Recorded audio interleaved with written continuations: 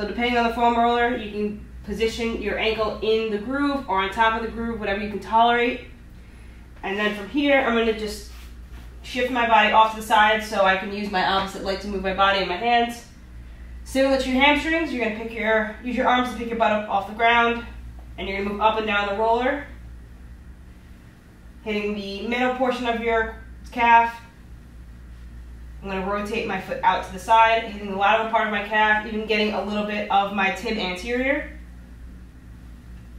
And then I'm going to rotate my leg in, and I'm going to hit the medial gastroc and even a little bit of my posterior tib. Repeat on the other side.